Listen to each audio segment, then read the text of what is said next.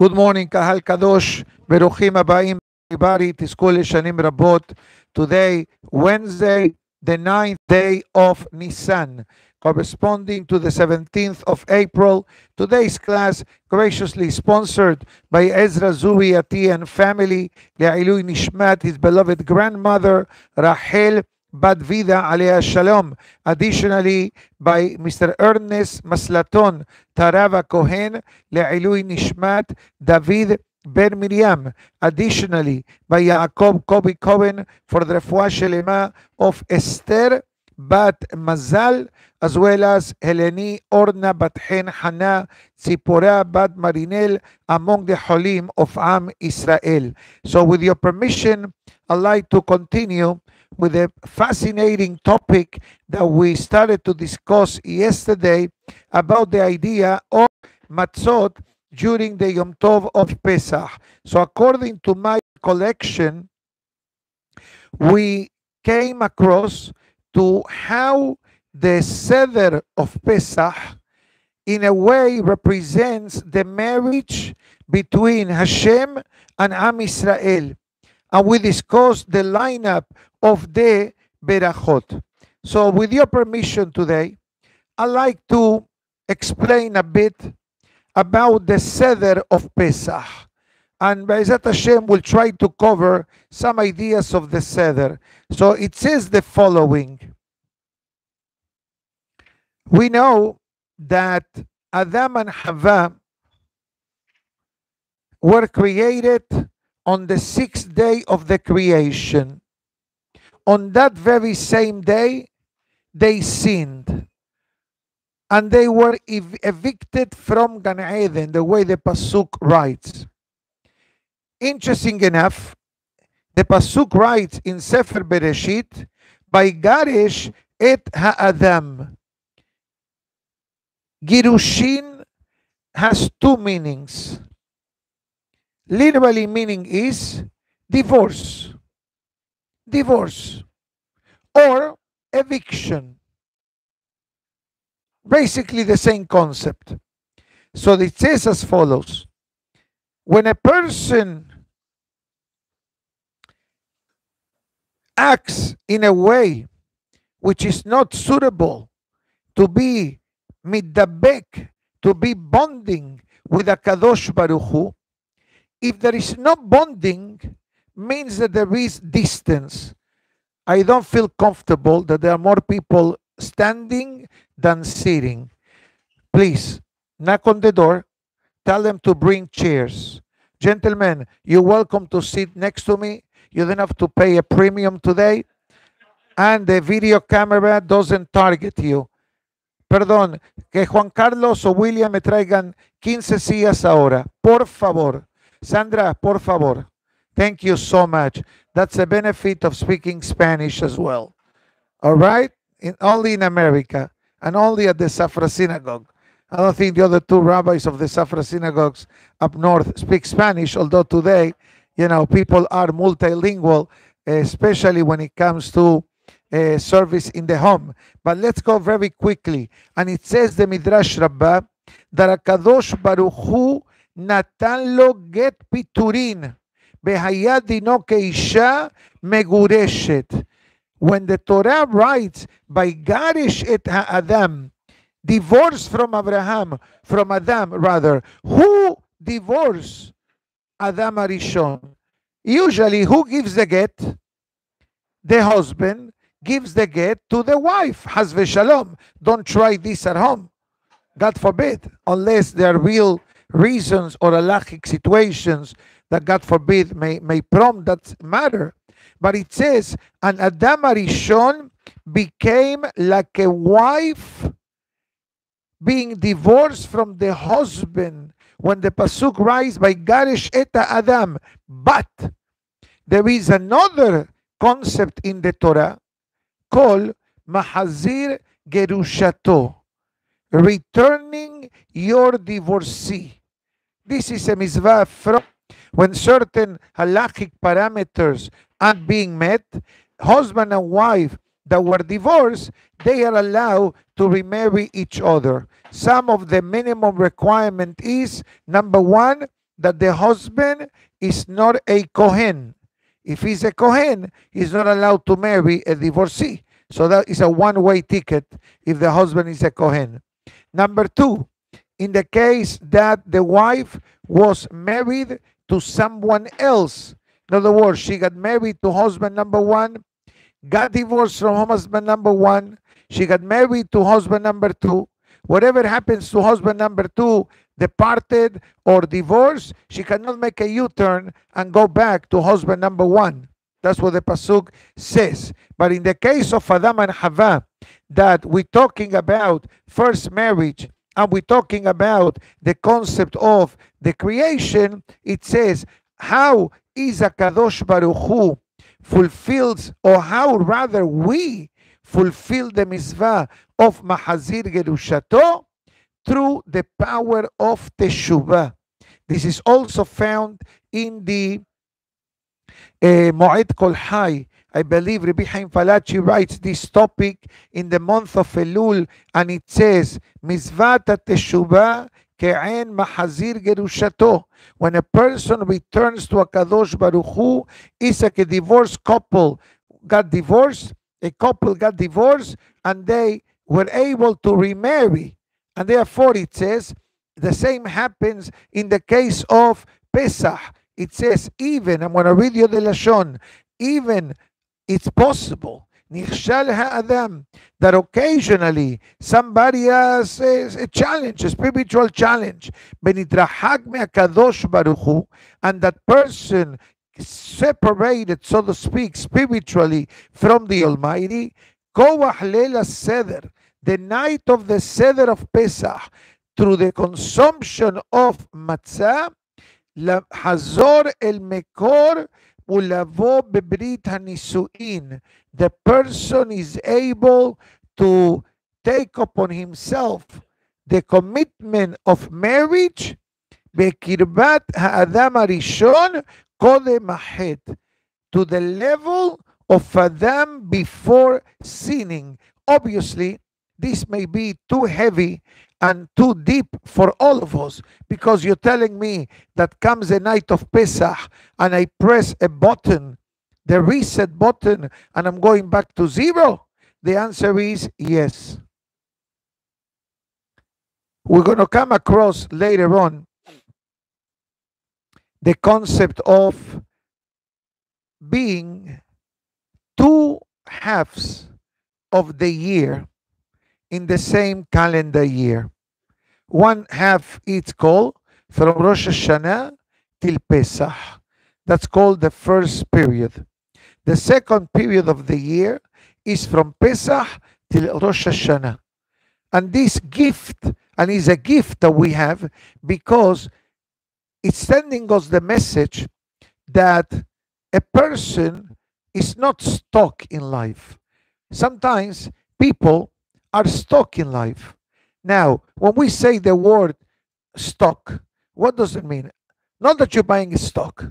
What does it mean? I can't move. I'm stuck in traffic. That's basically the way that we use. So many times, the person is stuck in their own traffic, in their own mazal, in their own surroundings, in their own situations. So I saw this written a year ago. I will come across, hopefully, later on in Hol HaMoed, or even during the holiday in the classes, that it says that HaKadosh Baruch Hu, when it comes to Pesach, turns the page of whatever it was decreed in Rosh Hashanah. Whatever is happening till Rosh Pesach, okay, we're still dealing with the decree then. When Pesach comes, we begin a new chapter, and this chapter has the power to become greater than what happened between Rosh Hashanah and Pesach. Goes further. The Rokeach writes that a person who eats matzah properly in Pesach becomes a partner with HaKadosh Baruch Hu in the creation of the world. Now, what does it mean? נעשה שותף לקדוש ברוך הוא במעשה בראשית. I'm becoming a partner with God, Hashem, when it comes to the creation of the world. The world was created 5,784 years ago and change. Yes and no. Yes, the foundation of the world was created that day, Bereshit, but the reality is part of our daily prayers that says, "Hamehadesh betubo bechol yom tamid se Bereshit." I'm so happy that everybody is so familiar with this pasuk. Wonderful. What does it mean, this verse? We'll translate for the benefit of everybody. That renews in his goodness every day the creation of the world. Meaning to say, what is in the world today is not guaranteed that it's going to be tomorrow. And not because it was yesterday, it means that automatically will be today. And if it is today, and if it's the day of tomorrow and the day after, it's only out of Hashem's constant supervision in the essence of the existence of the world. But the question is, where the Rokeach is able to bring me suddenly Pesach to Maaseh Bereshit. Bereshit was the creation of the world, the creation of mankind. Pesach was more towards the Jewish people. But he brings a very interesting hidush in the creation of the world, or Mechila. Let me go back. When it comes to the mitzvah of matzot, the pasuk writes, Shiv'at yamim masot tochelu. Another pasuk says, Tochal masot. The Torah connects masot to the 7 days. Where else in the Torah we find 7 days? In a few cases. For example, now, Perashat Azriya, Perashat Tahor, we talk about the purification process, Perashat Para Aduma, but it says also, the pasuk that says, Shiv'at Hayamim, refers also to the 7 days of the creation of the world. Even though that on the 7th day, there was no really creation, but we call it the week of the creation of the world. So it says, Shiv'at Hayamim Behe Hayedi'ah. Sometimes the Torah adds an extra he in a word. It's trying to highlight. It's like you use a cap letter in a word, right? The moment that you put a cap letter in a word, you're trying to give like a certain kavod or a certain essence to the word. And the pasuk writes, Shiv'at Hayamim. The he connects to the week of the creation of the world. Now, let's explain this maybe a bit deeper right here. Just 1 second. Let me just see if I found this source in front of me. Okay. We know, it says here, very interesting, from the Ismach Moshe, the pasuk says as follows. It's a very interesting concept coming from David HaMelech, alav shalom. I'll get to David HaMelech in a minute, but here explains the following. So far, we discussed yesterday and the day before how Shabbat HaGadol, it's like Shabbat Shuba, correct?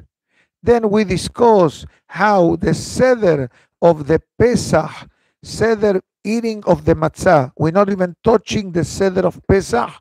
I have a lot of goodies for the Seder of Pesach, but we're not there yet.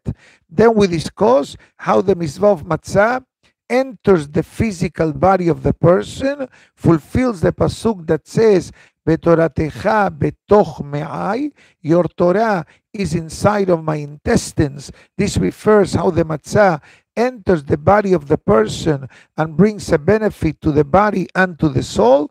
Then we discuss the concept of the Shiv'a Berachot, that the Hatan and the Kala get under the Chuppah, are connected to the 7 Berachot that we say in the night of Pesach, in the beginning of the Seder. And then we spoke about how Pesach, it's like Kadosh Baruch Hu is renewing the vow with Am Israel, and how Pesach is connected to Bereshit. Now we're going to connect Pesach with Rosh Hashanah.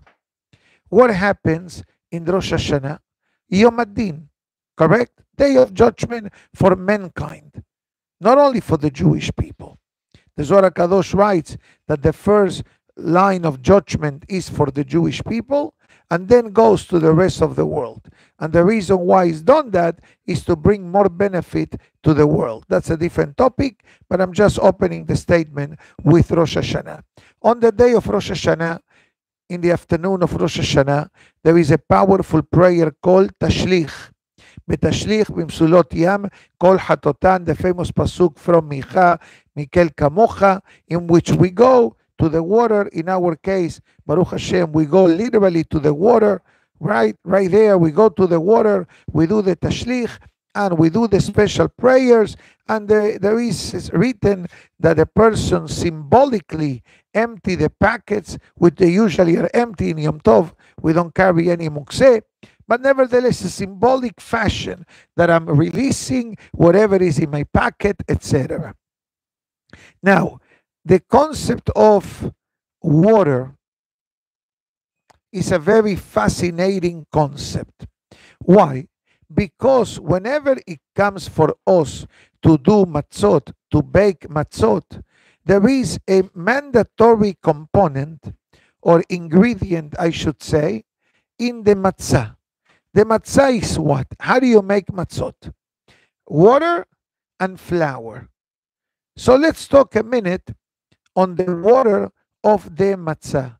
Can you use any water for matzot? No. Sure, it needs to be clean water, purified water, filter water, all of the hidurim. But it needs to have one more requirement. You cannot just open the faucet and take water for the matzah. You need to collect the water from the day before. The water needs to sleep overnight to come down from the traveling to the piping system and the different changes of temperature, because based on the water temperature and the weather conditions, it can affect the baking process. You like that, shi'ur? That's the difference between New York bagels and Florida bagels. You understand now? You understand the difference in flavor of bagels? That is, by the way, one of the main reasons. Because the water in New York is freezing cold. Correct? Here in Florida, the water is warm. That's a huge difference in the baking process. So the same thing, anyone knows how do you call the water of Pesach Matzah? I see a couple of yeshiva students. Anybody knows? Aha. Maim Shelanu. Or Maim Shelanu, you can say it. That's the name of the halachic term for the water. Shelanu means hours. Shelanu, that they slept overnight. Right. Lina means from sleeping. So you collect the water, you put it in containers, and then you let it sit. The next morning, when they come to bake the matzot, so the water is in a stabilized temperature, because if it's not, other can delay the process, or the opposite. If it's hot, it's going to expedite. It's going to be too cold, it's going to delay it, and then you cross the line on the minutes of the baking. So it needs to be this way. Now, so far, now we understand the water. Now, the water, it comes, okay, from the rivers. Let's take a step back on that. And I like to read a deep, this is deep. I'm giving you the heads up. Beautiful, but very deep. Comes David HaMelech, chapter 137 of Tehillim. Al Naharot Babel, Sham Yashavnu, Gam Bachinu, Bezochrenu et Zion.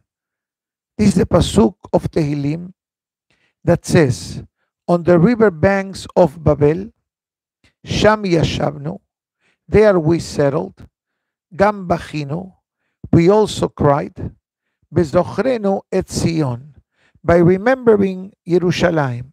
remembering the Bet HaMikdash. Yani David HaMelech in the book of Tehillim is telling us advanced news. What is telling us? Eventually, we're going to go to Babel, we're going to cry, we're going to settle. Okay? Imagine yourself if you know what's going to be the Powerball number for when do they play? You pray to pay tonight. Okay, let's say that you know the numbers and you're going to buy it. Okay, remember, if you do, what do you need to do? So right away, it says the Bera Haim. As we understand, this pasuk is talking about when the Jewish people will go and cry for the destruction of the Bet HaMikdash. And here is the question. If we know that this is coming, why are we going to cry after it happened? Prevent the tragedy. Let's say that you're a prophet and you see that someone is going to do something and puts their life in danger, and you know this is coming. Wouldn't you tell the person, do me a favor, don't go to that place today? So then why the Pasuk of Tehillim is telling me in advance, by the way, build the Bet HaMikdash, it's going to get destroyed, you're going to travel to Babylon, you're going to cry by the riverbanks. What difference where do I cry? I cannot cry in my home. I cannot cry in my car. I have to be by the water to cry. And listen to the question from the Bera Haim. It says, Gam bachinu. We also cried. What's also? So comes the Ismach Israel, and it says a fascinating hidush. We discussed this topic once in the time of Sukkot. We quoted the pasuk in Sefer Bereshit that discusses how in the creation of the world the waters were separated. Maim Elyonim, Maim Tahtonim. All the waters came from Shamaim, from the heavens. Hence the name Shamaim, Sham Maim. Waters were separated. A group of water were told down to the world. The group of waters that went down were not happy. They felt evicted. Can you relate to that? Imagine somebody comes and starts giving a gift to every person, and then suddenly they skip you. How are you going to feel? Not good. Hamavdil, that's how the water felt. The water felt evicted from Shamayim. They wanted to be close to HaKadosh Baruch Hu.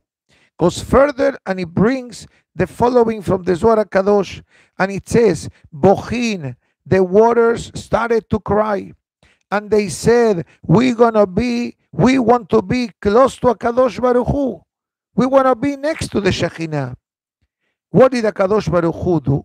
Kedei lefayesan, he says to the waters, don't worry. You and I are connected forever because I need you in the world. For what?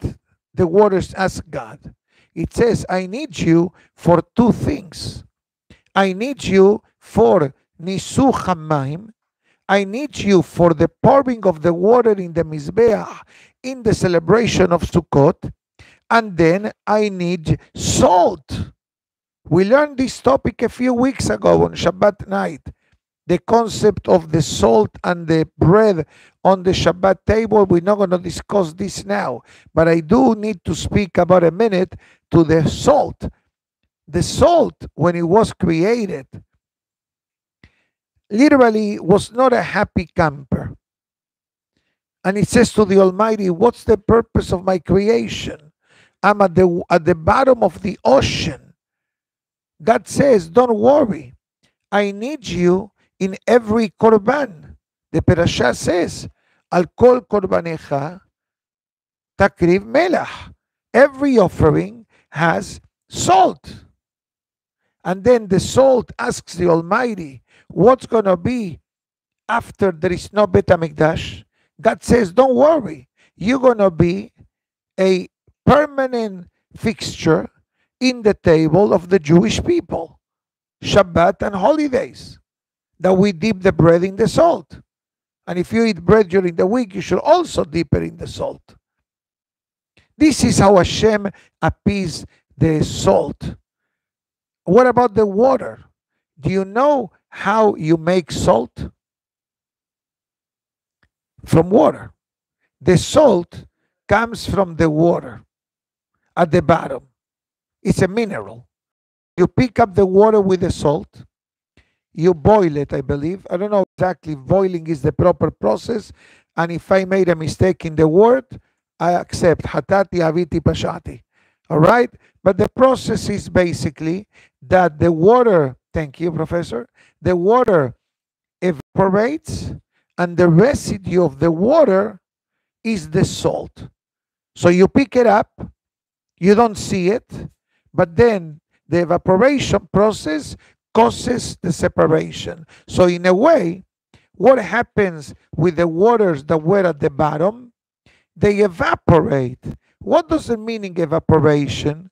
The water goes up, and the leftover of that container is salt. Okay, so far so good? Beautiful. And it says that the water were given, but once the Bet HaMikdash was destroyed, and there was no korbanot, and there was no water libation in the Mizbeach, the waters, they went back, and they started to cry. That's what it says. What they said, Anan, they said, Bayan lemeheve, we want to be Kodam Malka, in front of the Almighty, Uba'an lesilka le'ela. We want to climb up again. By the way, I believe this is attributed to the Gaon of Vilna, and it says that when you see in the ocean waves that are climbing up, this is the desire of those waters to climb up to the Mayim Elyonim. Sure, science calls it the circulation of the air, the oxygen, the underground forces of the water. That is wonderful for science. But from a spiritual perspective, he says, that's the nature of the water. The water wants to go up. And therefore, who was crying really? Naharot Babel Bochin. The waters of Babel, when they were receiving the Jewish people coming from exile, they said, Uli, the Bet HaMikdash was destroyed. So we stuck here forever now. And that's why the Pasuk says, Gam bachinu, we also cried. So if I say, we also cried, means that somebody else is crying, correct?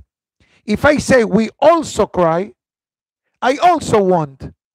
If I say, I also want, it means that you have something that I want. So when the Pasuk says, we also cried, so who is the we?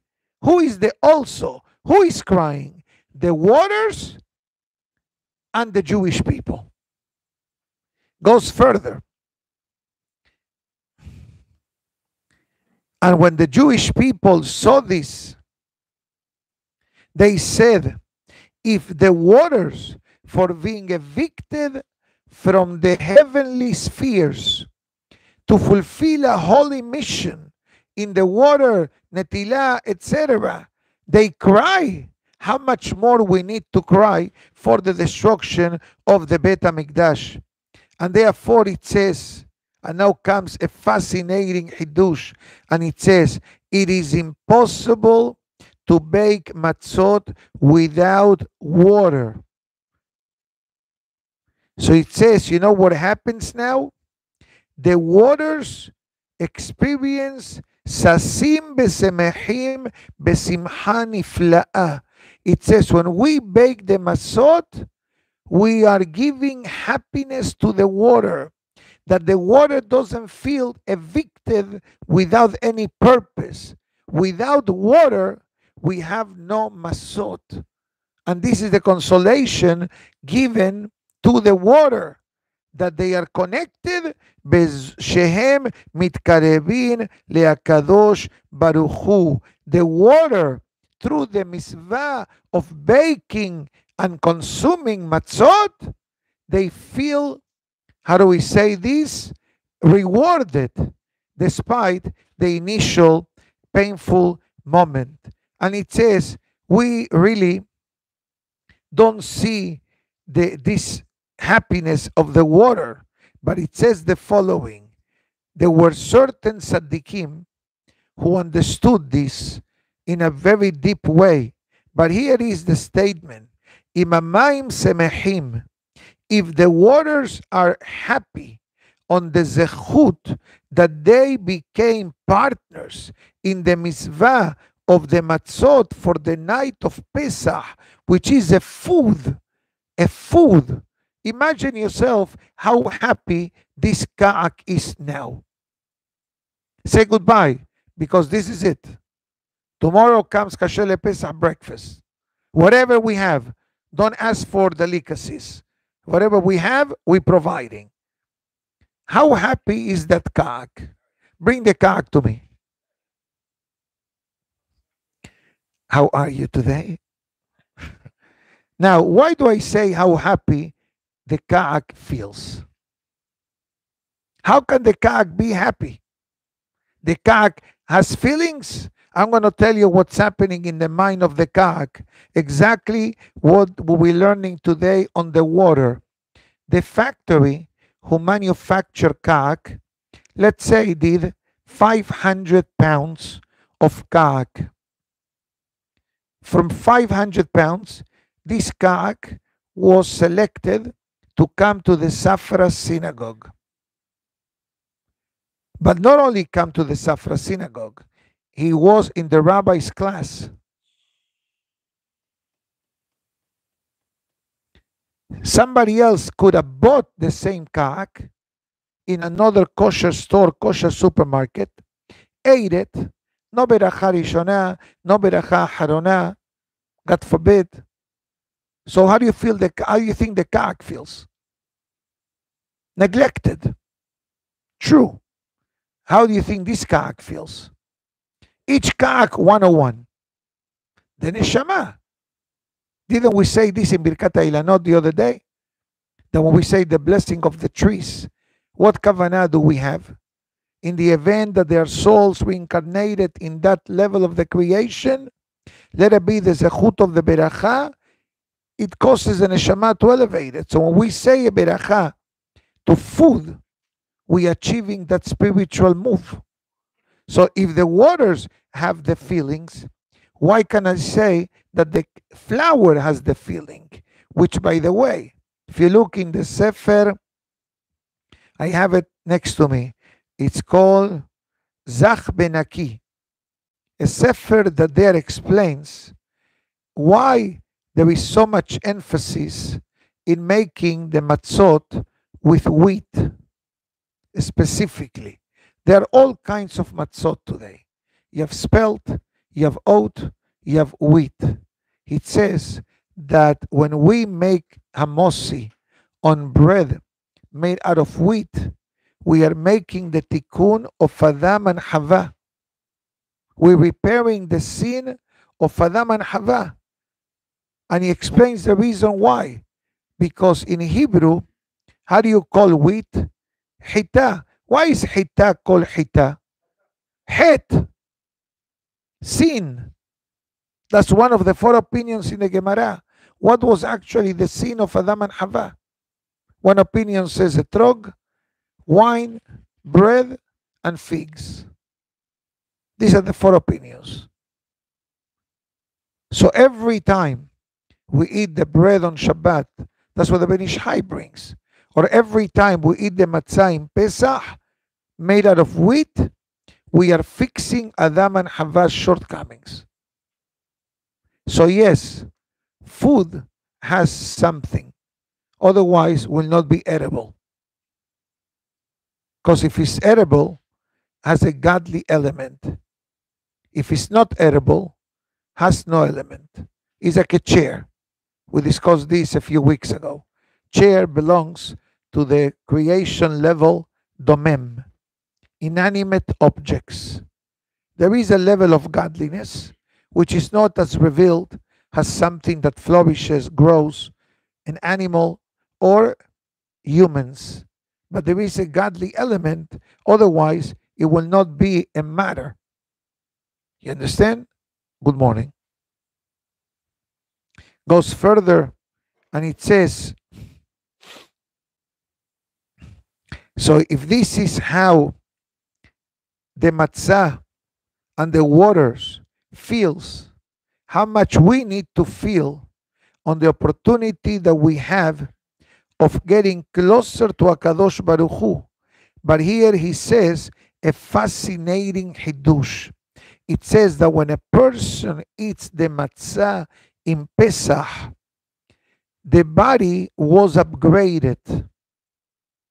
It's called Hefsa Shel Mitzvah. I'm going to bring an example that is not a pleasant example, but I think that is the easiest way to understand what I'm going to say next. Remember how many times, especially during COVID and after, words started to become more common in our vocabulary. For example, virus, right? COVID,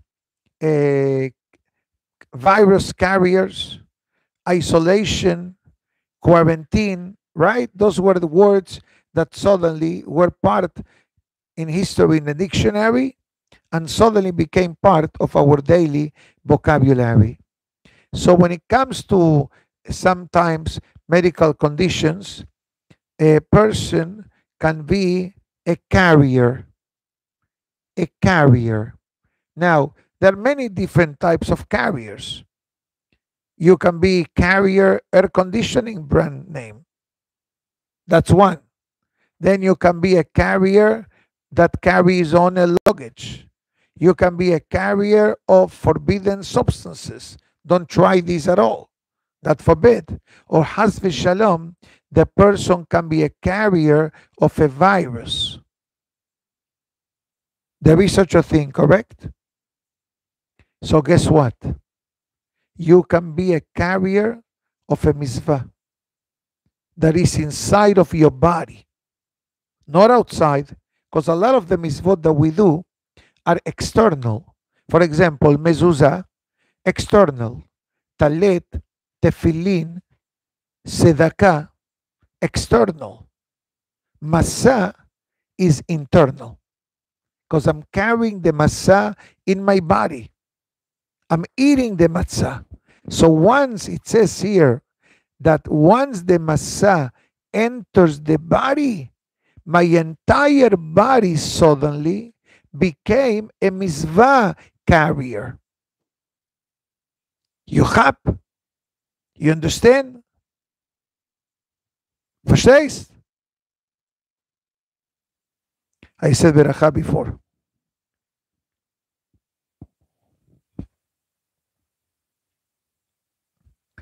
Unbelievable. Unbelievable. Let me see. Okay. With that being said, I'm going to go 5 more minutes with your permission. Thank you. Baruch Hashem, today we are blessed to have a huge variety when it comes to matzot for Pesach. You go to the store, you don't know which matzah to buy. You have no idea how many times I'm getting lately, is this matzah acceptable, that matzah, this matzah. Baruch Hashem, we are happy to say that overall, the matzot come with good, reliable supervision. And today is much easier than even 10 years ago, that you had a handful of matzot bakeries. You have now matzot manufactured in the Ukraine. True. Somebody said to me yesterday, I didn't ask him permission if I can tell who he is. He says, Rabbi, I'm sending you a package of matzot made in the Ukraine. I'll let you know how were they. Most of the matzot in my home are today from Israel and Montreal, Canada. And I think 2 pounds from Brooklyn as well.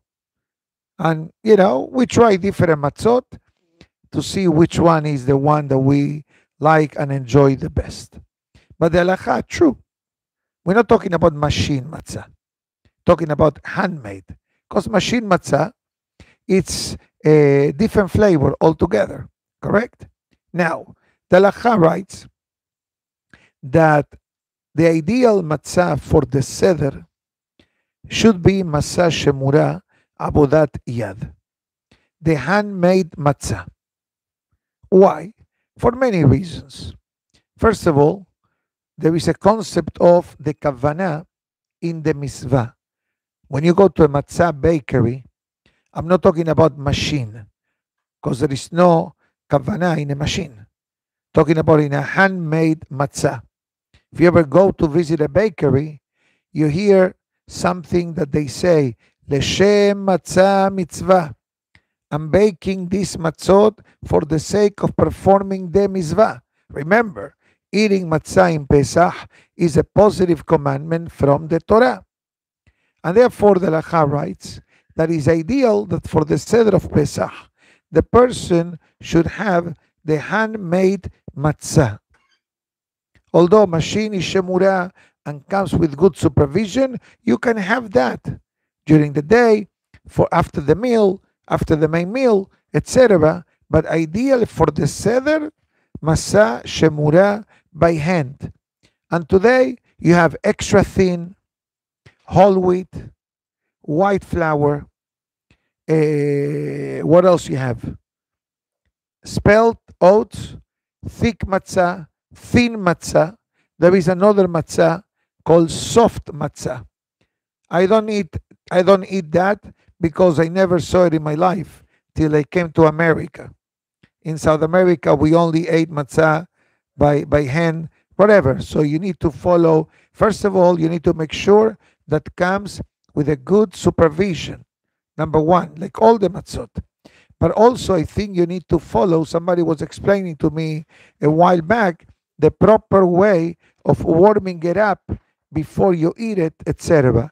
I repeat, I don't know much about it, but I do know that they have in Brooklyn and in Baltimore with a good, excellent ashgaha, I believe. But bottom line for us, those of us who are in Florida, there's plenty of good opportunities and options when it comes to the matzah.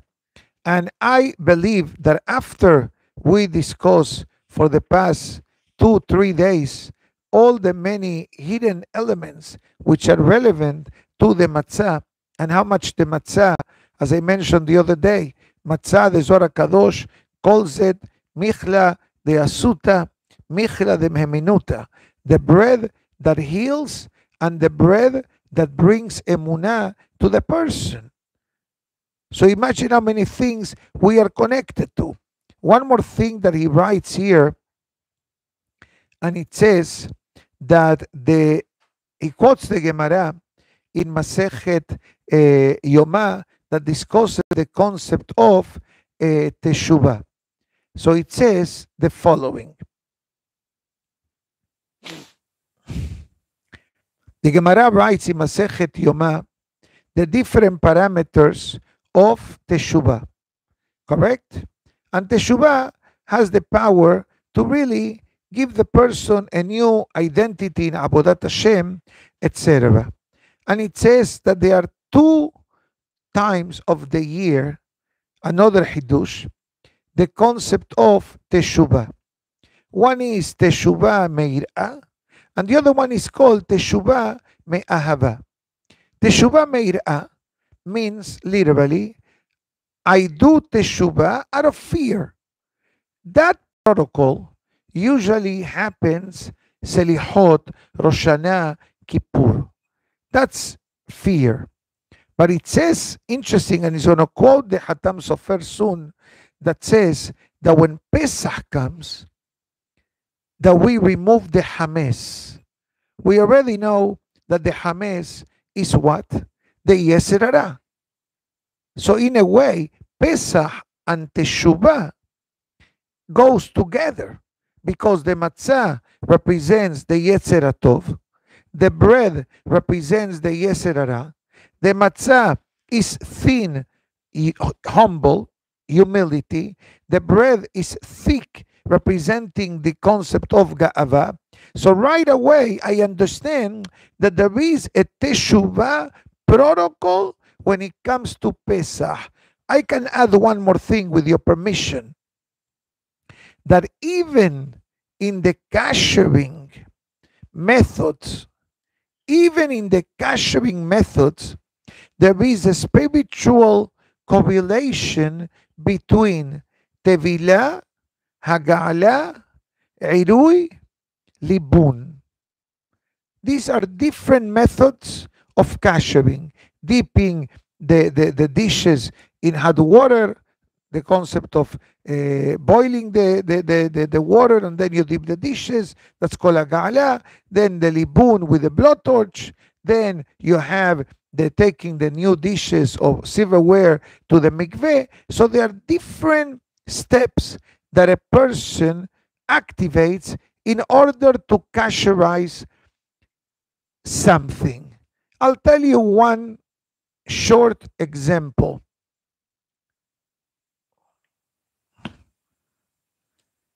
Everybody, since we're talking about Pesach, everyone remembers Moshe Rabbeinu. Remember him? Alav Shalom. What happened with Moshe Rabbeinu? He was saved by the water, correct? He was in the water, he was saved by Batya. We all know the story. If not, listen to the recording on Perashat Shemot and you'll get the information. What happens in the beginning of Sefer Shemot when the Torah tells us that who nurses Moshe Rabbeinu? His mother. Okay? But what happens later on? Moshe Rabbeinu is with Paro as a baby, and suddenly Moshe Rabbeinu removes or touches the crown of the king. So what happens with Paro and the people surrounding him? What they are afraid of? That maybe he's going to take over the kingdom. So what was done at the end? Remember? What happened? He was put into a test. They put in front of Moshe Rabbeinu two shiny objects. One side contained gold, and the other side, what did they contain? Correct, hot coals. Both of them were shining. Moshe Rabbeinu is about to touch the gold. The Malach comes, pushes the hands, touches the burning coals. What does Moshe Rabbeinu do afterwards? Why? Short answer. To make libun to his tongue. To kasherize his tongue. Why? Short answer. Because before Moshe Rabbeinu was nursed by his mother, the Egyptians attempted to nurse Moshe. And Moshe did not nurse. Why not? עתידה השכינה לדבר מתוך גרונו של משה רבנו. Hashem is going to communicate with Moshe. And Moshe is going to be fed by Halav Akum or Halav Ishmael. No, Moshe Rabbeinu only drank Halav Israel. I'm not kidding you. From his mother. And today, Halav Israel is easy. We have it. Accessible. But we're not talking about this topic today. So, how did Moshe Rabbeinu kasherize his mouth that touch non-kosher or Jewish body parts? Through Haga'ala. our rabbis tell us that in the kashering process of vessels, there are messages of how each step can help the person to do teshuvah. And that's why the Hatam Sofer says at the end, Pesach is the time that we do teshuvah vesimcha, with joy, not with the fear of judgment, but actually with the joy of what? Of being part of Am Israel. And every year we sit around the Seder table with our families, with our friends, and we do the beautiful Seder. Each one follows their traditions, etc. And it's a night that carries a tremendous amount of power and blessings, not only for the night of Pesach, but for the remaining 6 months of the calendar. And that's why it's called Seder. What's the meaning of Seder? Order. You know, like you get up in the morning, you don't get dressed and then you take a shower, right? First you take a shower, then you get dressed. You don't put on your socks after your shoes. You put first your socks, then your shoes. You put on the shirt, then you put your tie, if you wear a tie. You understand? So there is a Seder. But guess what? Even in the Seder, there is maror. Even in the Seder, in the order, one of the steps is called maror. What's the meaning of the word maror? The bitter herbs, right? Even life occasionally has bitterness. But when you mix it with the haroset, the bitterness means the challenges of life. That's what it means. And there are many, how do I say this? Many deep Kabbalistic concepts in the Seder. Beli Neder will try between tomorrow and Sunday to cover a few steps. I'm not going to go really through halachic topics because Baruch Hashem, I'm sure that every person gets the guides, gets the magazines, gets the daily halacha, goes to the classes like we had already. So Be'ezat Hashem, feel free to reach out with questions if you need to. Otherwise, actually go to your local rabbi. Okay? If you happen to be in Florida, then you can contact me. This way, I don't want to take away from the zechut that many of the wonderful rabbis elsewhere have in the answering questions. But in a more serious note, we're going to really never try to concentrate on the deeper meaning of the Seder. Because at the end of the day, the halachic protocols of the Seder don't change from year to year. The 4 cups of wine are 4 cups. The maror is the maror. The 3 matzot are the 3 matzot. Since I believe that we are all familiar with the basic halachic protocols of the Seder, we'll discuss the deeper meaning behind each step of the Seder, and that will help us to have a true meaningful Seder and overall Yom Tov of Pesach. Tizku Shanim Rabot, everybody. Thank you. Baruch Adonai Le'olam. Amen be'amen. Rabbi Hananiah ben Akashia Omer.